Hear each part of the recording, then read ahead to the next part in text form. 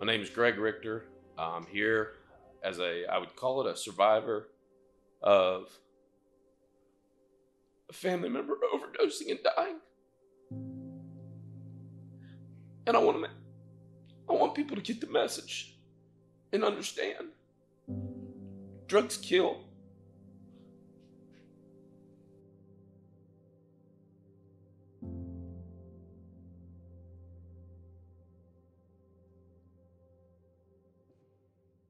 Tim, growing up, grew up in we're a really, for the most part, the family's religious. We've got 7 Southern Baptist ministers.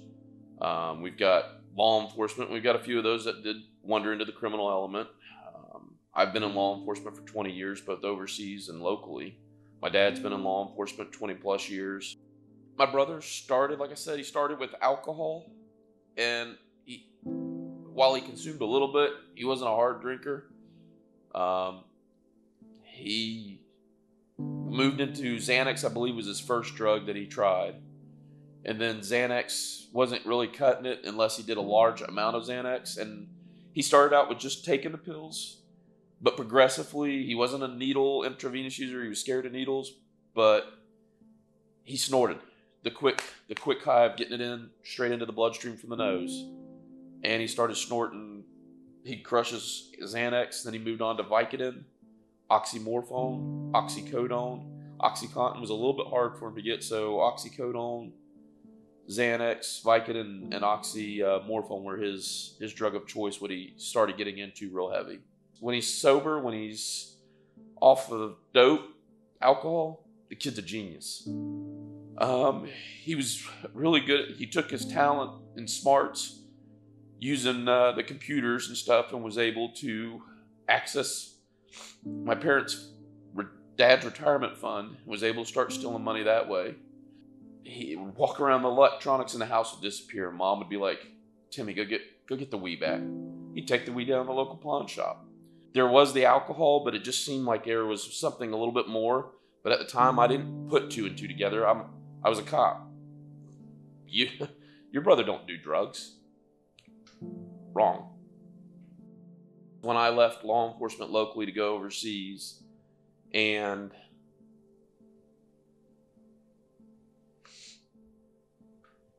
we'd gotten him a job working in where I had worked off duty. I won't use the name, but it was a good place. I had a great boss, and he gave him a chance. We had a good family name, and I put it behind it. He won't do nothing stupid. And he started falling asleep a lot. You're carrying a gun in security, you can't fall asleep.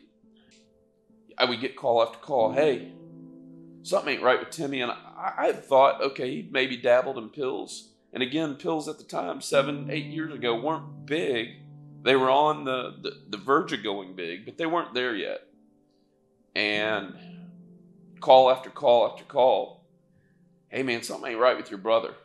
And when I'd ask him, oh, I'm fine. I'm just tired. I'm really tired. I'm working 2, 3 jobs. I'm like, Well, I flew overseas. I got a call. Hey, your brother's in a bad way. And that's where I started figuring out it wasn't just a little problem. It was huge. Little I know how big it was going to get.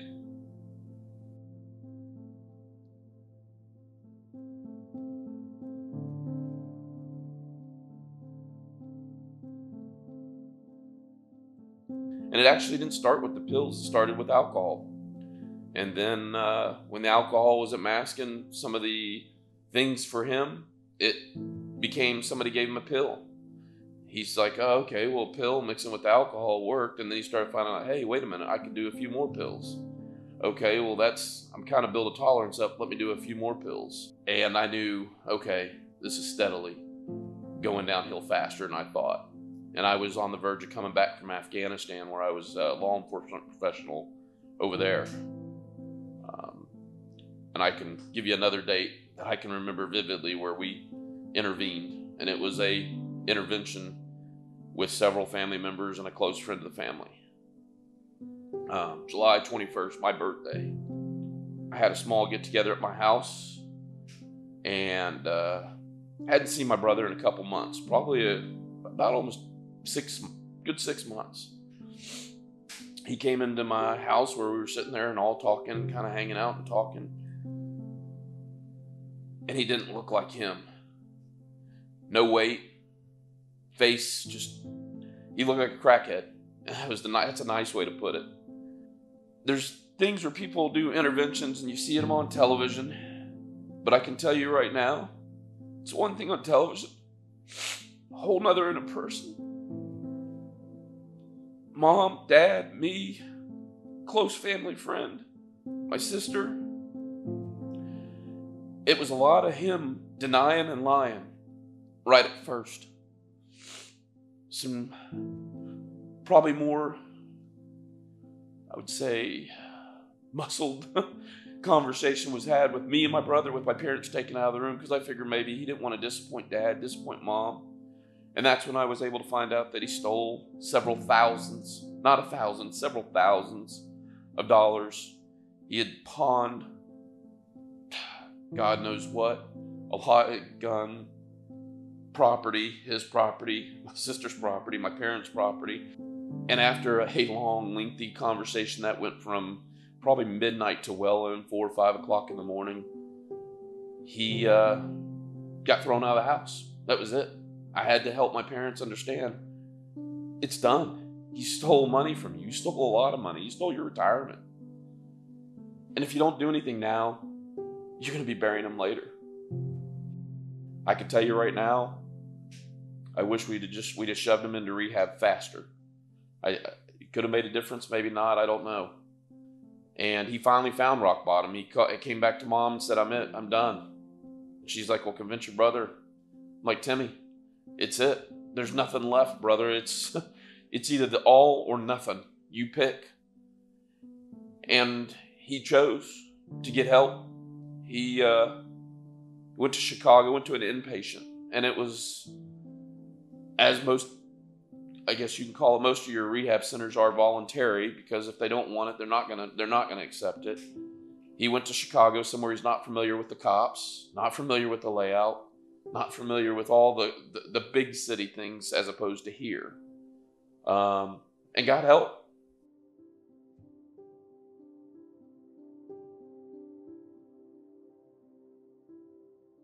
At one point, the conversation was had while he was in rehab, if he'd ever tried crack. I was curious. I was like, what have you tried? He had, believe it or not dibbled or dabbled in heroin, but he did smoke crack once or twice. He wanted to see what it was. And he wanted to stay awake, because the pills he was doing oxymorphone, oxycodone, Vicodin, Xanax. What he could get his hands on. Which couple of those would later be his demise with some additional things. For 3-4 years, he was straight. It was awesome. I reconnected probably when I went back to Afghanistan, 2016-17. And we chatted back and forth. And he met a couple of ladies along the way, and he met his future fiance, who was just awesome. Rocked his world. Didn't think a chick could rock his world. She opened him back up, put color in his life. They everywhere they were, there's a glow about him. It was a glow that hadn't been there. Even the glow didn't exist, I don't think, with the fake relationship he had with the young lady that did introduce him to the dope. It was just a different glow. There was a confidence. And for the first time, you could see him happy.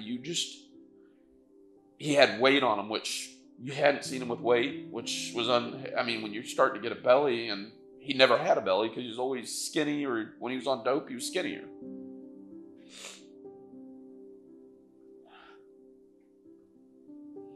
He was happy. Had an awesome relationship. Really good truck driving job. Probably reconnected with all of our family. Me and him started talking on a regular basis. Every time I talk to him, I'm proud of you. You're good, right? Yeah, I'm proud of you. You're doing good.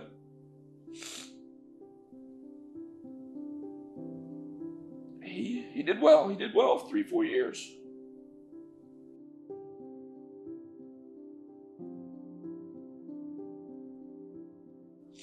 There was an awesome glow about him. And then at a certain point, Avery, his daughter,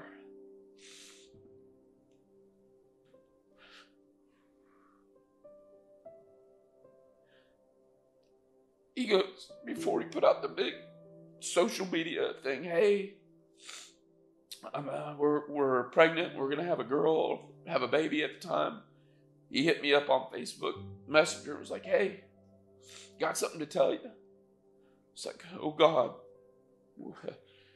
At this time, I'm at a 50-50 mind of maybe he got back into the world.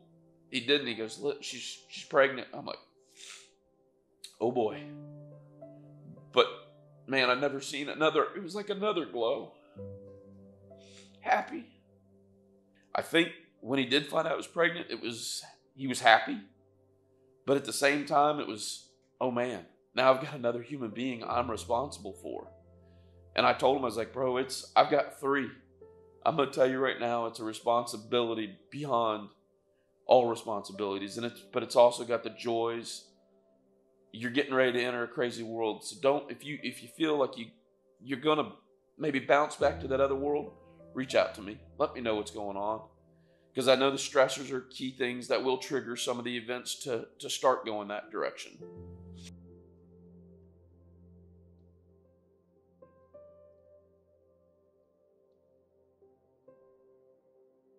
Things were going a little bit rocky at the time, and I didn't know it until later on. Because I guess with the baby being born, being colicky, of course, things with the fiance, they were good, but it's stressful. You have a newborn. And some of those stressors started to kick in on them again. And that's where I should have known that some of the things I maybe should have been a little bit more observant, paid attention a little bit more to the communications that started to now degrade. Well, Tim told me he was a recovering addict, like the day after our first date to Disney. And I'm pretty sure the only reason why he told me was because he didn't want me to hear from anybody else. And the way he made it seem was that he was sober for like 3 to 4 years and that he'd been sober for a really long time. And, he had it all under control. Tim was, and I hate to say this, he was a master manipulator. He would pit me against his mom and me against his family. So that way there would be no communication.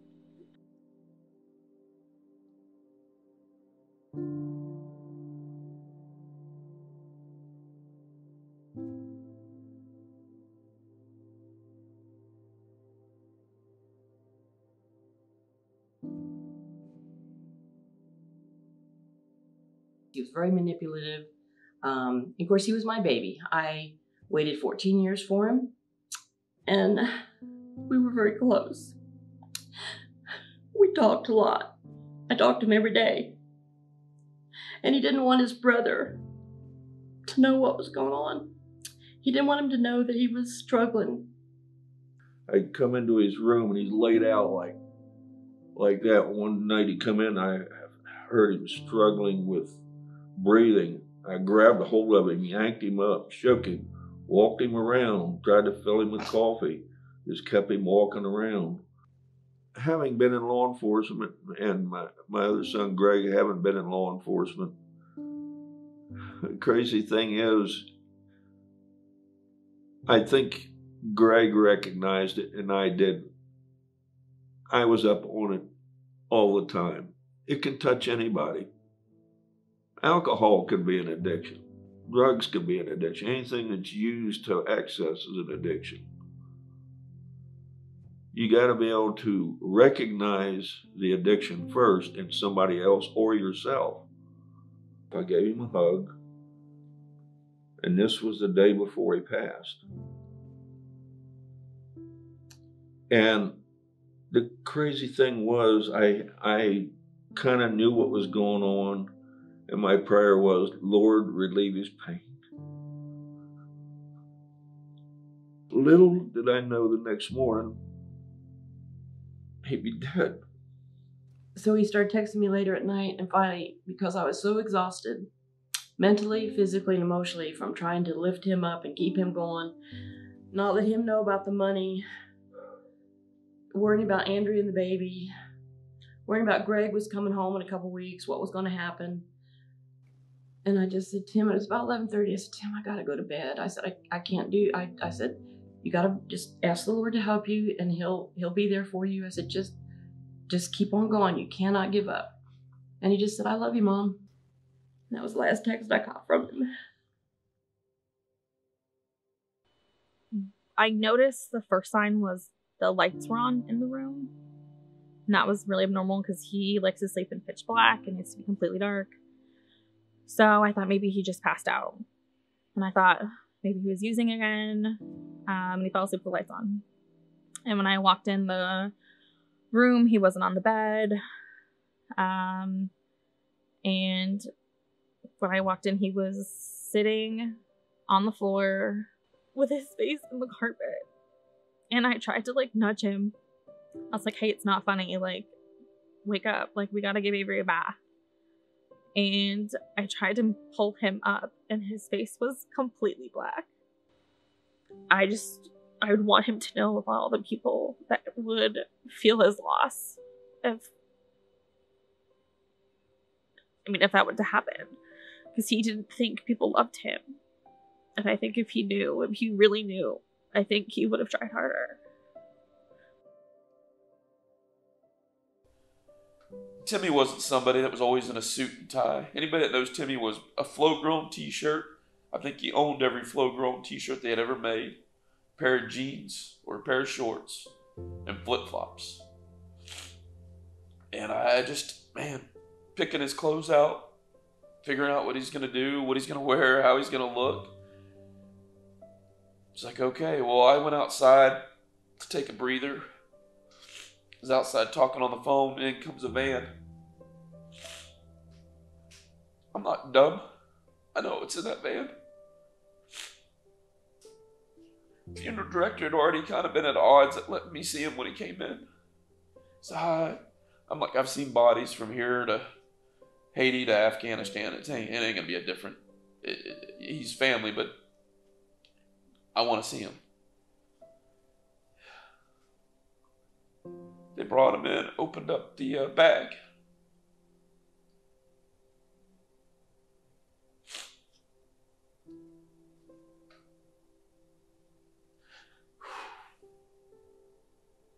He looked like Tim, little bloody. Of course, I could see where they'd done an autopsy on him. But it looked like him. Zipping that bag up was my closure.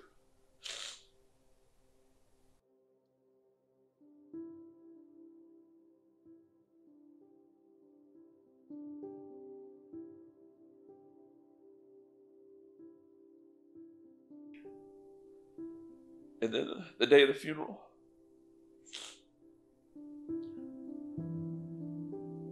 longest, hardest day of my life.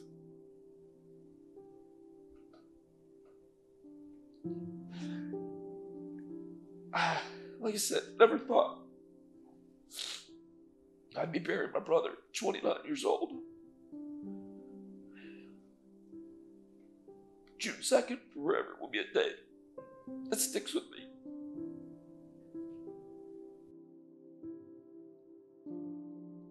One of the things, the conversations, and it should have been a trigger that I should have caught in conversation. I don't have any friends. Yeah, you do. You got friends, man. The day of his funeral, I've never seen that church in 20 years have every seat just about filled in the pew, all the way to the back of the church. I even said it in the eulogy. I'm like, you said you have friends. Bro, you got a whole church full. You got me in church after God knows how many years. You have friends. You had friends. It's the ripple effect of something real. Man, I never thought I'd be the one going, give him a chance. Look past it. Give them a chance. Reach a hand out. Find them something that can help them with the dope, man. It's a bad drug. Fentanyl's bad. Heroin's bad. Pills, you think they can't get them? They can get them. They can get them from anybody and everybody. Toxicologies came back. Wow. Oxycodone, lethal amounts. Oxymorphone, lethal amounts. Fentanyl, 68 micrograms, which is beyond lethal. It's enough to kill a small army. I think my dad was shocked and disappointed, being that he's been in law enforcement. He's been at the jail and booking. Not my kid. This didn't happen to my kid. I know all the signs. We know all the signs. We know what to look for. And I also think it was just, how? How did it happen? Where did I not give him the tools to deal? You could be tough. You could still care. Communication is key. Give them hope. You got to give them hope, because if you don't give them hope, it's just going to keep going into the ground. And they're going to feel that they have nobody to reach to. If you got kids, it affects your kids. They don't get to grow up with a mom or a dad. It affects your brothers, your sisters. If they got, it affects your family. Think about the after effects when you're not here, the financial obligations, man, that's nothing. But that time is endless, time is priceless. The time they don't get to spend with you. Think about that. If that gives you that 1 little percent of hope, grab onto it. Somebody's there to help you. Reach out to somebody. Don't wait until you're in the ground, till you got a marker, putting an end date, an expiration date, because you're somebody. You're worth saving. You're a human being. So just reach out.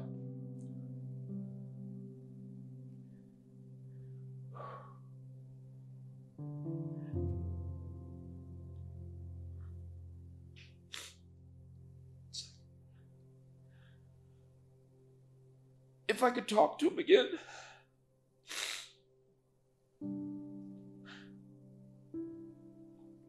I just wish you to talk to me more. Tell me, hey, the baby's stressing me. Hey, I've got that itch again. What do I do? Help me. Man, money was good in Afghanistan, but I'd have dropped all the money in the world I was making to have my brother here today. I'd have come home in a heartbeat. And if it meant sitting with him somewhere, letting him get sick, getting him straight again, I'd have done it. I'd have dropped everything I had just to have his life. I'd give mine in exchange for his, just so he could live.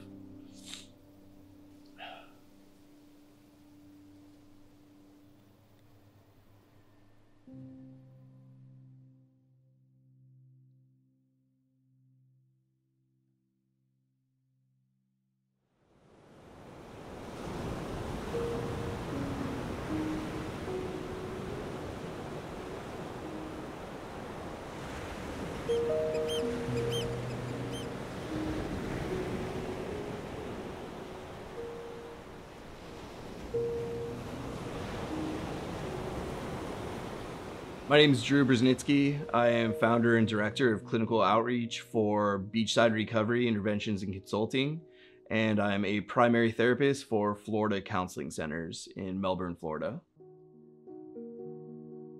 Primarily got into this field for a variety of reasons. One is kind of my own challenges in the past with substance use, behavioral, kind of mental health challenges, a lot of depression, anxiety. But ultimately, apart from that, Brevard County local who lost about 30 friends either to opiate use disorder, drunk driving, or suicide. Got about 3 DUIs here in Brevard County, multiple other interactions with the law, and which ultimately kind of led to, started out just very short stints in county jail. A couple nights here, a couple nights there, getting bonded out, until ultimately I actually backed into a car drunk and got hit with an aggravated assault charge due to being intoxicated behind the wheel. All my friends that I had lost, all the needles I pulled out of friends' arms, and friends I saw, intentionally take their own lives, which is kind of a lot on the shoulders. And during that last DUI, I really kind of just faced that fork in the road where I was looking at a significant amount of time in prison. So I was out surfing one day, and I was thinking about, ultimately, what is it that I want in life? What is it that I want to do? What is it that I want to be? What are the most important things? What are the most important goals? And growing up without a father and a sick mother, that those goals were to be a good husband and a good father someday. And I basically knew that if I stayed on the track that I was on, I was not going to be able to accomplish those goals. Because I truly didn't believe and don't believe that I was an alcoholic, right? I didn't believe I was a drug addict. I would use cocaine when I drank, never really experimented too much outside of that, but ultimately just became a completely different person. And I drank to numb my emotions. I drank to cope with trauma. I drank to cope with depression, shame, guilt, family stuff, the loss of my mother when she passed away when I was younger, not having a dad around. That day surfing, made a decision to call my attorney and help him get me into a treatment center in Ocala. That was about a year-long program. When I went there, I really focused on my mental health in treatment. He used the word alcoholic, and I said, I'm not an alcoholic. He said, well, what are you here for? You have multiple DUIs. And I said, man, I have trauma. I've lost. I hate myself. I'm depressed. And he worked with me from that perspective. And I worked on the trauma, and I worked on the depression, and I worked on the anxiety. And for me, and this is my story, everything else kind of just dissipated and went away when I worked through that. I started going to school at a local community college. I was still doing probation at the time, so I was still under the care of the state. While I was going to school, I had completed treatment. I moved to Ocala, and while I was going to school, I actually caught a technical violation of probation for being out of the county without permission. At which time they sentenced me to a year and a day in the Florida Department of Corrections. So went up the road to prison and did 9.5 months on a year and a day, which was probably the most sobering experience that I've ever encountered in my life. Went to solitary confinement while I was there, closed management. Spent 45 days in closed management. And basically, I've always been a Christian, but found God again. And really just committed to myself that, even though I had done the work up until that point, I still had more work to do. Utilizing my story to help others, kind of deconstruct their own narrative and rewrite their stories. For me, in my experience, in what I've seen with my patients in the 6 years working in the field, it all stems back to trauma and mental health.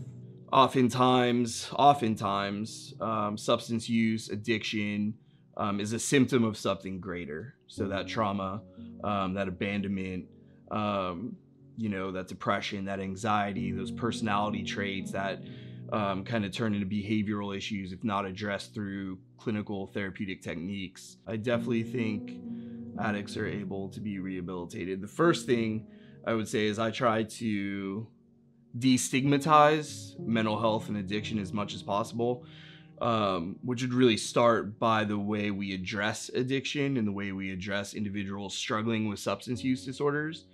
So me personally, in the way the field's moving, is I try to get away from the word addict, right? Because it kind of puts people in a box, or from personality disorder, right? Because that's, again, stigmatizing, puts people in a box. So I do believe that people struggling with substance use disorders, whether it be alcohol use disorder, opiate use disorder, stimulant use disorder, yes, I absolutely believe in rehabilitation. And rehabilitation is primarily focused around working on what is that intrinsic, that internal motivation for change. Why do you want to live? And once you can establish with a patient why they want to live and why they want to fight and what they want to do with their life, and what their goals are, then you can start to work from the pre-contemplation stage of change into the contemplation stage of change and the action stage of change, to help your loved one understand that they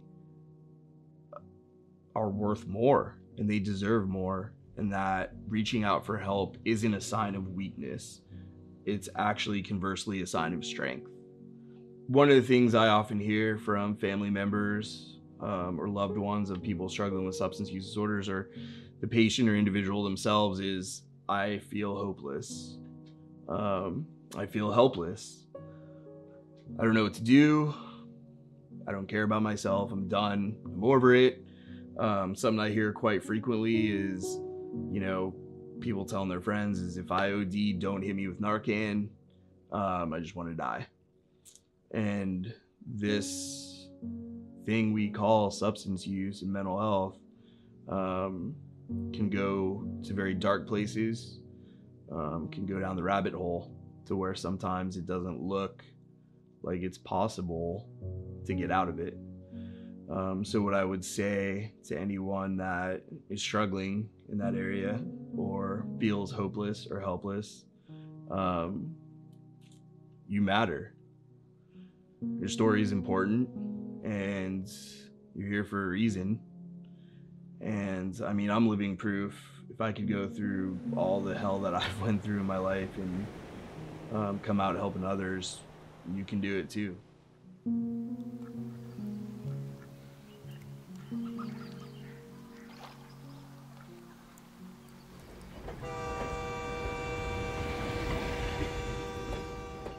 My name's Susan, and I've been in recovery for 7.5 years. From a very young age, I was succumbed to sexual abuse, and I always felt like there was something wrong with me. There was part of that abuse that was appealing to me at the same time, and I knew that something inherently was bad about me, and I never really fit in with the other kids. I never had a place in this world. And something had to give, and finally I just found that acceptance. I finally found my place when I found drugs. And although it was chemical and it was fake, it was the first time I ever felt whole in my life.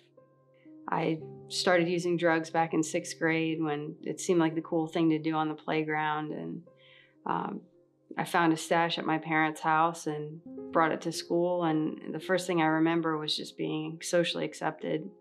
I don't even remember getting high the first time. It was just a feeling of actually belonging somewhere when I never belonged my whole life. The first time that I drank, I chugged a whole beer by myself in the dark on my back porch, and I remember not liking the taste, but I liked the way it made me feel. And the first time using marijuana, I don't even remember getting high. I just remember the kids around me saying that I was cool, and that was exhilarating. Well, it started out just using before school and stealing things, and progressed into every weekend, every day, started to get in the way of school. I was always an honors student and in the gifted program, and finally it caught up to me. I couldn't live a double life anymore, and so I couldn't handle the drug use and going to school, and I finally dropped out. My drug use put a wedge between me and my family. I never wanted to spend time with them. The only time I wanted to spend was with people that were getting high, people that were part of that lifestyle. And you know, as my drug use progressed, my father got sick with cancer, and I was never around his last year of his life. I didn't spend much time with him because I was too busy getting high. My dad was always the backbone of my family, and watching him deteriorate was the hardest thing I've been through in my life. I've never seen a grown man just crumble in front of me like he did. I didn't know what to do. I was scared. I was lost. And I was completely eaten up by the disease of addiction. And anytime I could see him, it hurt too much. Like, I would take his pills. I would take anything I could. And I remember profoundly one day, my father collapsed in front of me and no one else was home. And I just looked at him on the ground as he vomited, and he was in the fetal position, and I had no idea what to do. When my father passed away, I remember part of me mourning and being scared and sad and upset, and the same part of me was too concerned with what they were doing with his pills. I laid on the bed with my father's dead body, and at the same time I was wondering, like, where they were and who was going to get them before I had a chance.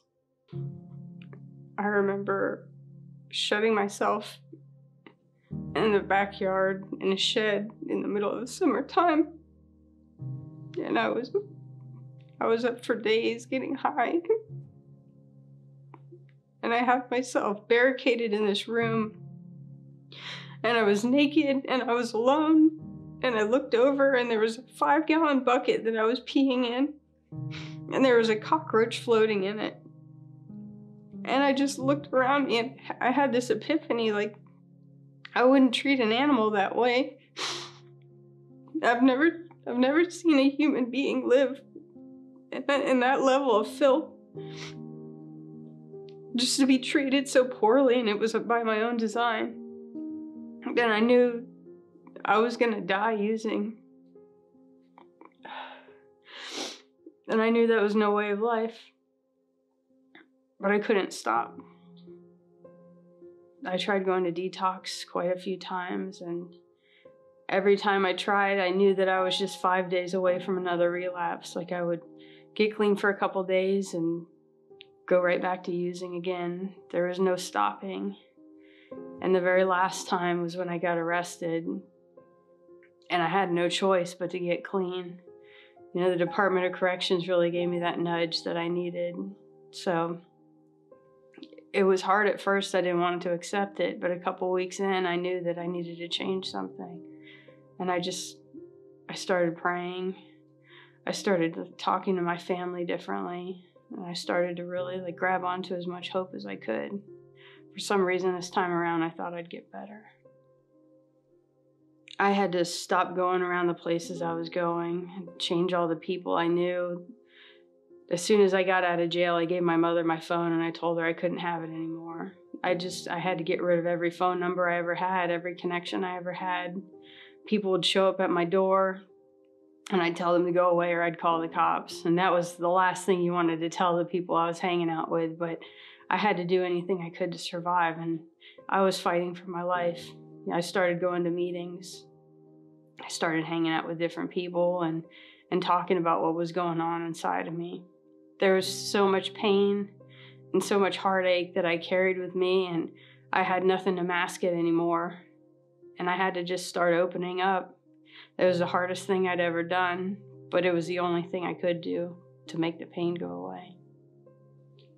First, when I first got into recovery, every day was just eating, sleeping a lot. I'd go to a meeting. I was just barely existing.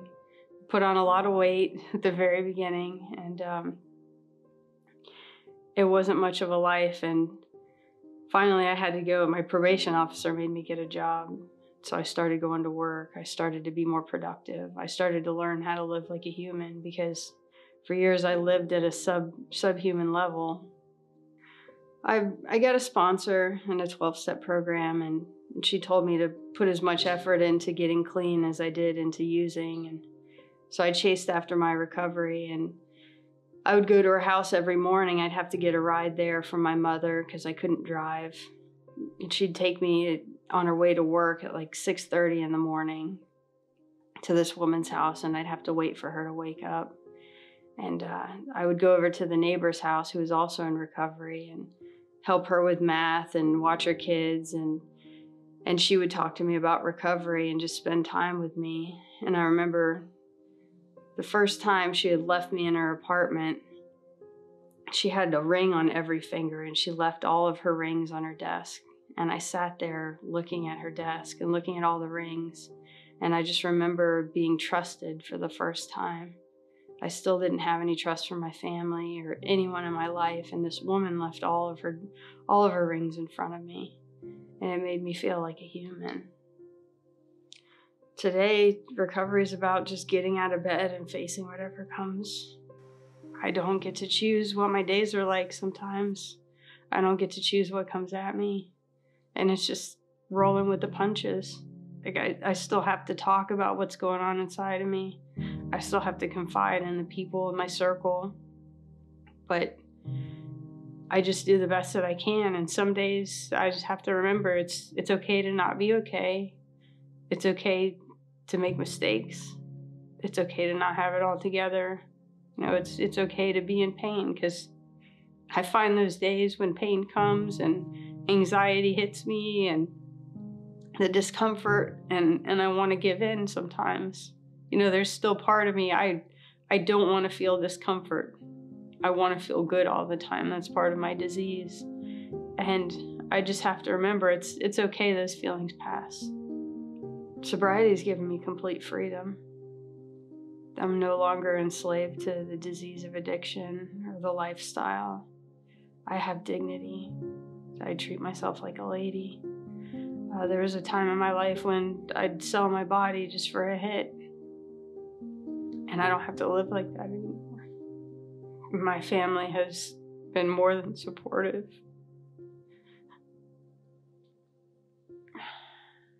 I feel like it's more than I deserve sometimes.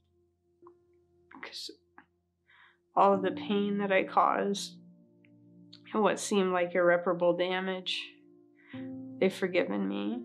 And that's not granted. That's not something we just get for free. I lucked out.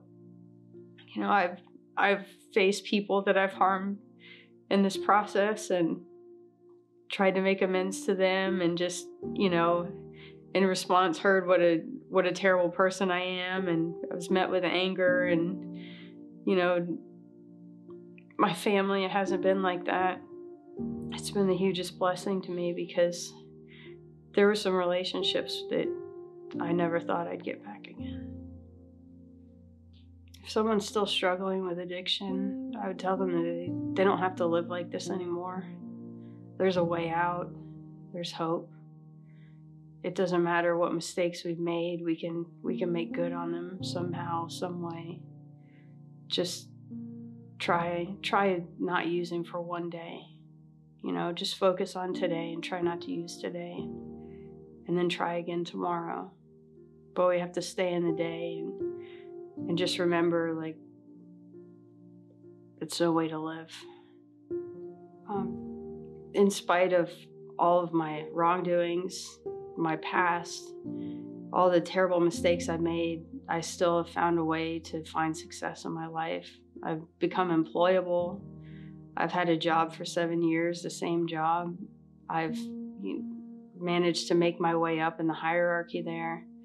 I've graduated from college 3 times. I've become a productive member of society, and I keep going. I really enjoy doing art and being able to create things with my hands. I enjoy having a good laugh with my family and my friends and the people that love me. Me compared to 9 years ago, just like Dr. Jekyll and Mr. Hyde, just 2 completely different people. I was bottom of the barrel at one point, and today I wake up with self-worth. I wake up knowing that I'm a respectable woman. I know that I have value. I know that I'm important in this society, and I know that people need me today. And I never felt like that before.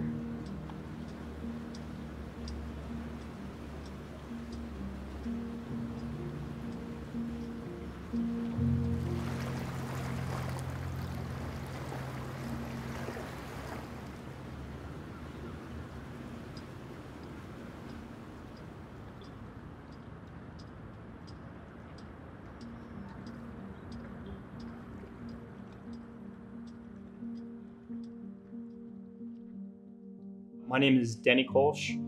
I am a licensed mental health counselor and a person in long-term recovery from heroin use. Would say that my drug use started through untreated anxiety and depression disorders.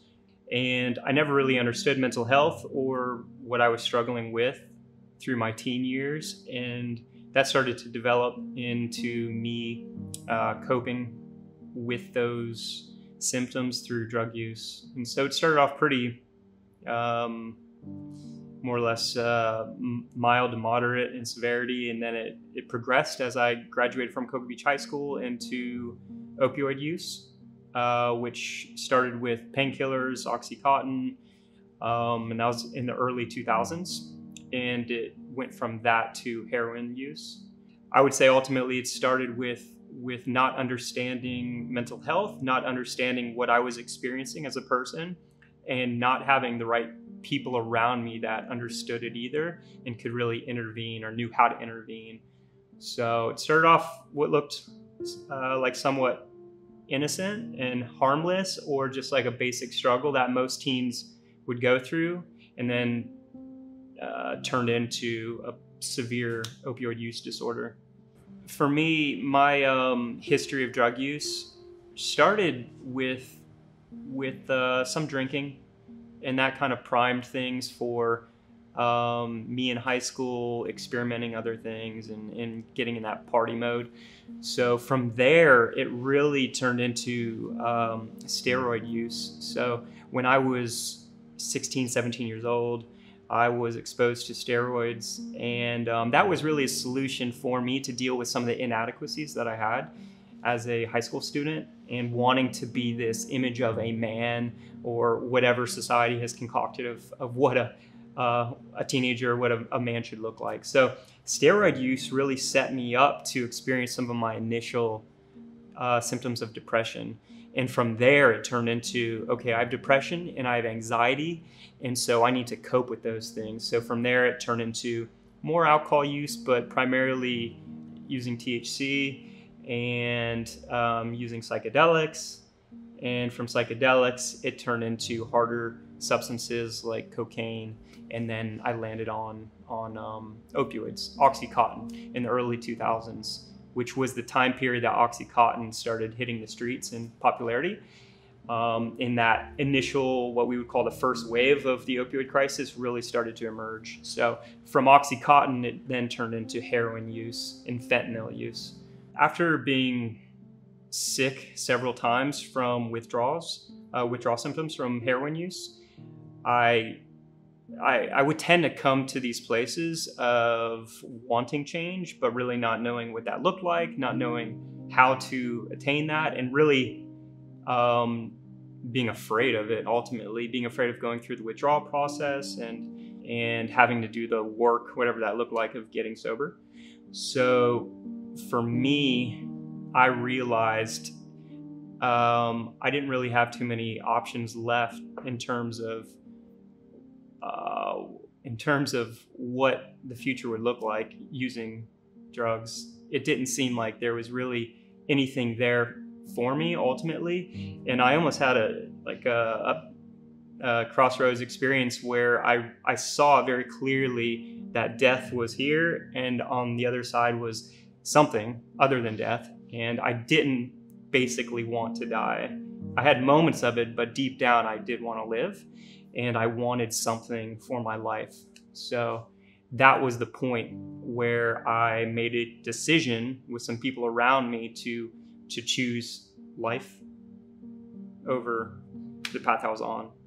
I had a few people that were in my life, more like mentor figures that really motivated me to live a different life. So I saw the life that they were living. I saw the change that was happening in some of my friends' lives, and I knew that I didn't want to feel how I felt, and I didn't want to live the life that I was living. So one of them was actually a missionary, and he was doing these medical missionary trips to Africa, and I was really blown away by who he was at this point compared to who he was when he was using, and it really inspired me to want something different. So what I've done with my life since is I I mean, the first thing I did after I got sober was went back to school to become a mental health counselor, graduated, and then ended up several years later working in the addiction field. So at first I wanted to avoid being pigeonholed into the addiction therapist who used to be an addict. So I only did mental health counseling, but then from there I just felt called and vocationally driven to do something in my community with my story. And so that turned into me eventually starting Peace Club, which is a treatment center in Cocoa Beach. You know, jump on Facebook, almost feels like every other week there's somebody that has overdosed, either died or almost did. It's painful to see it, it's painful to experience it, and even potentially more sad, it's becoming, like, over the past years, becoming almost normal. When it happens, you almost think, oh, another person that I knew, that I grew up with around here has died. So that's what we're trying to change, is that. So what I would say to someone who's watching this and who is currently struggling with this, or who is watching this and is struggling with the aftermath and the grief of losing somebody, I would say, hold on to hope, keep pressing forward, have good people around you, go to a support group, reach out to a therapist, like, have people around you that can help show you the way and walk with you on that path to getting better, because life can be better. And I've seen life be better for people who have experienced the pain of death and loss, but also the people that have struggled themselves with an addiction and have started to lose hope. I've seen people like that, including myself, get better. But it has to be done with people that can walk that path with you.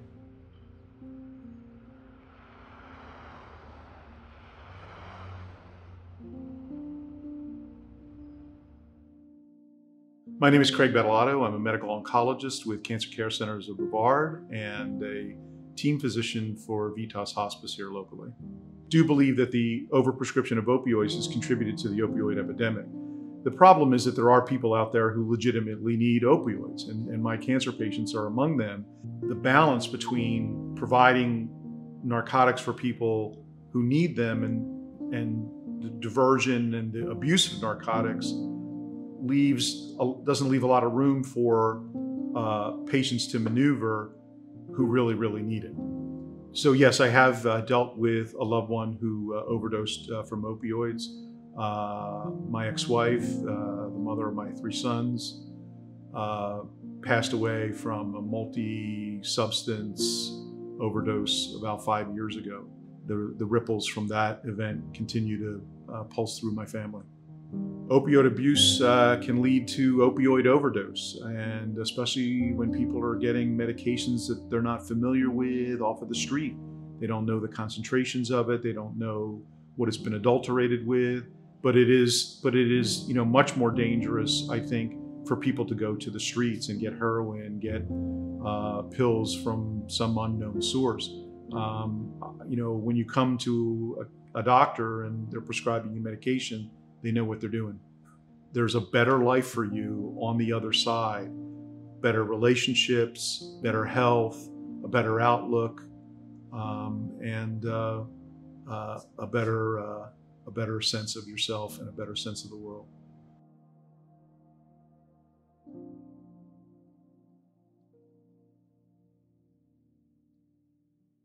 Hi, my name is Stanley Briz. I am the Director of Community Services for ECHO Connects, and I oversee Brevard County's Prevention Coalition. My training and experience with addiction came through my experiences with losing my best friend at the age of 25 and my younger brother being incarcerated right now and paralyzed from trying to illegally acquire by stealing medication from a pharmacy. I would tell the family of someone struggling with addiction that there's hope. It's never the end of the road, and even beyond what you think might be the end of the road, what would be death, you can still take that story and help so many other families not fall into that same feeling of hopelessness. I experienced that myself. My best friend died from an overdose, a mixture of many things, including opioids. Came from a very good family, came from a family that owned a small business, good-looking guy, and had all the things that you would think would not lead someone to the path of trying to cope in a negative sense through substance misuse and abuse, but he did. And I would just tell people, don't let the stigma and shame or the thought that, oh, it's not supposed to happen to my family, stop you from getting help, stop you from looking to help that individual, or discourage you to make you believe that there's something wrong with you or your family that can't be fixed, or that can't be at least or challenged and fought through. There's always help, and it's never hopeless. There isn't an experience or specific thing that motivated me to get into this field of work. I was already in this field when the most horrible things related to addiction that I had ever been through happened to me, and that's getting that call early in the morning that my best friend had died, or getting that call the morning that I heard my brother had been shot by the police fleeing the scene of a crime, trying to steal pharmaceuticals from a pharmacy. And it I don't know, awakened me to a different and deeper understanding of what addiction and what, even on the other side of selling drugs was about. And it pushed me to a different level in my field. Specifically looking at the younger population, is we found that it's a lack of coping skills, not being taught or not understanding how to properly cope with whatever comes up in life. Not all the time, but we've seen that in a lot of cases. And so that's when you get self-medication. A lot of times, of course, it's experimental. It may not always be a trauma that you can point back to that started this happening. There's many, many different facets to it. Sometimes it's just you're with a group of friends and they're doing it and you don't want to feel left out. So what we're trying to do in my work daily is give them those tools to find healthy alternative coping mechanisms. And as I know, academic and brainy as that sounds, is just really teaching them the common things that we hope everyone gets. You know, what do you do when you have a bad day? What do you do when you feel left out? What do you do when you're feeling those deep feelings that adolescents experience all the time, that they're always struggling with how to properly cope with? What do you do? What tools can I use within me to do that? It doesn't involve bringing in a substance to abuse.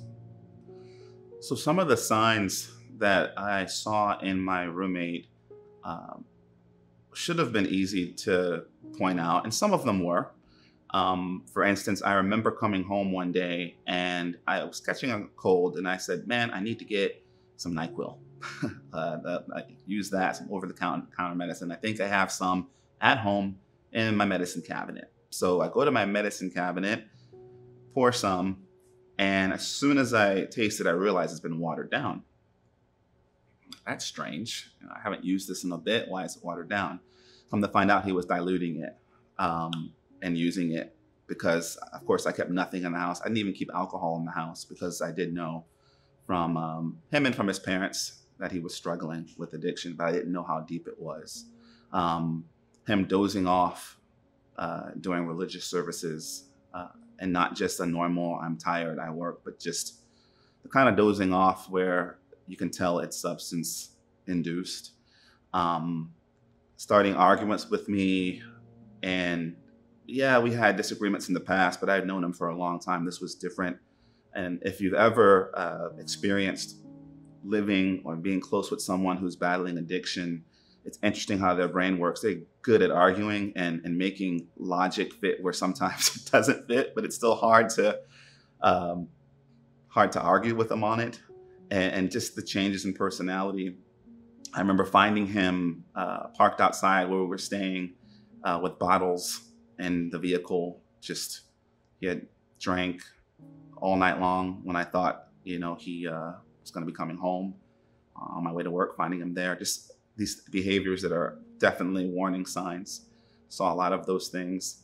The signs that I wish I had noticed in my brother that saw that there was a problem wasn't so much on the substance abuse line. I had known about marijuana usage, from my mom, but he was kind of distant from me at that point. Not necessarily emotionally, more geographically, just not in my area, in the same city, but never around. And trying to reach out to him and make contact with him to be that older brother mentor. I really wish I had been more successful at that.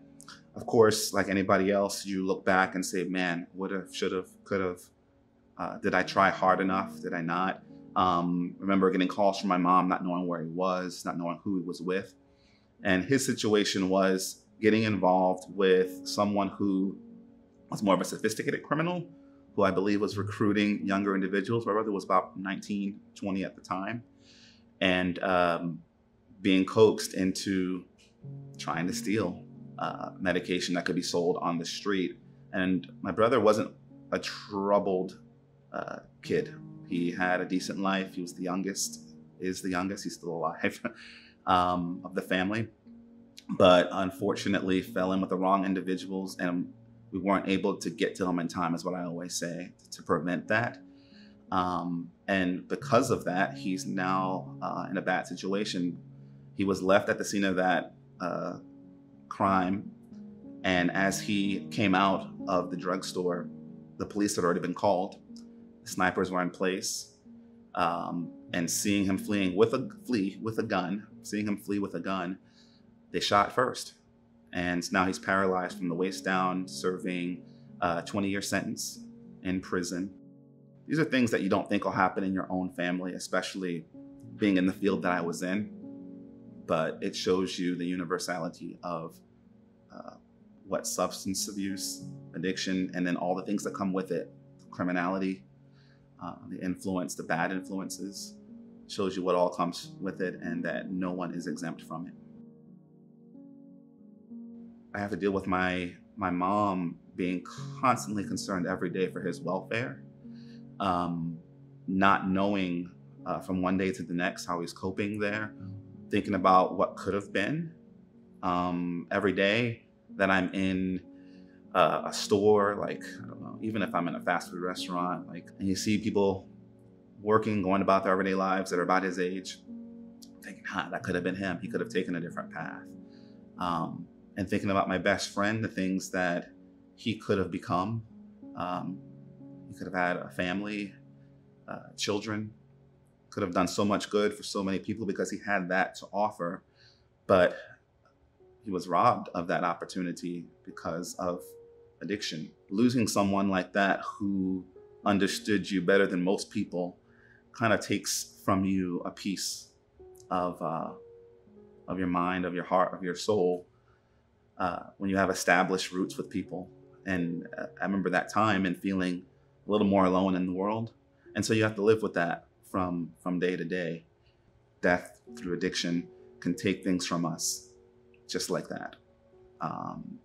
And so when you have that mindset, the temporary time that we are here living on this earth, we can do the best that we can to make it better for everyone else and try to encourage people towards hope.